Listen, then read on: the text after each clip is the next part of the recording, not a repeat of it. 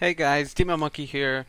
I'm here to bring you a video guide for the Reaper Fast Expand, which is so common in the Terran versus Protoss matchup in particular.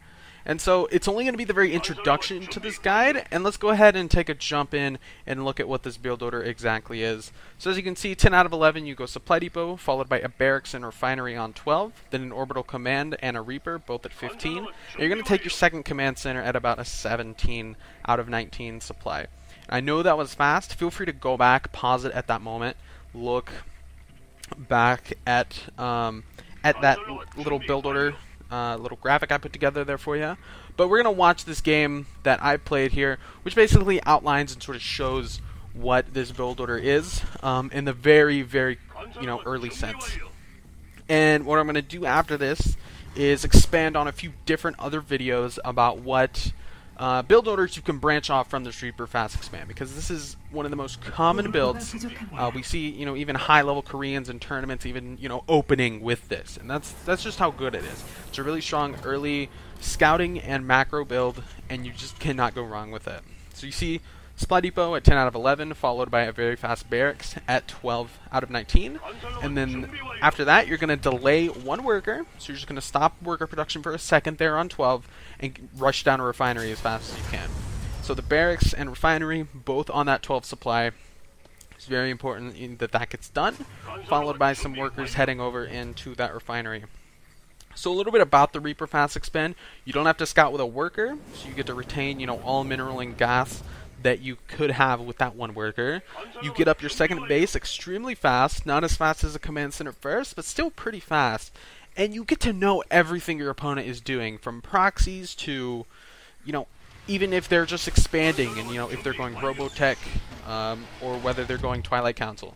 And that can be so game-changing if you know that information. So you immediately start the Reaper up as soon as the Barracks finishes at 15 out of 19 supply, as well as starting up your Orbital, just like we said earlier.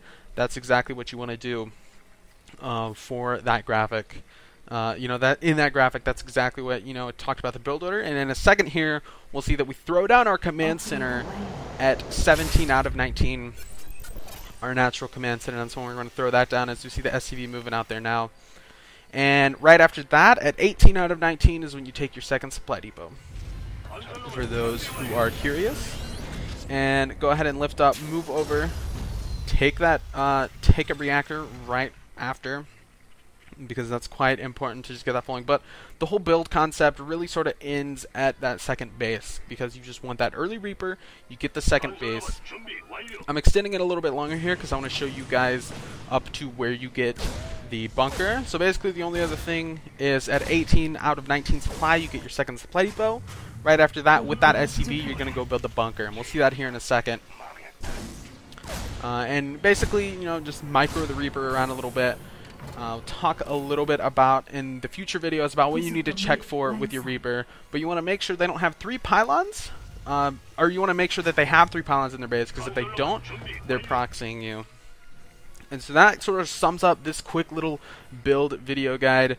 Thank you all for watching. Feel free to subscribe, whatever. Please feel free to check out the future videos as well, in which we talk about how you can expand off of this Reaper build order and go into the mid game with a strong advantage, because you know what your Protoss opponent has. Anyway guys, thanks for watching. See you all next time.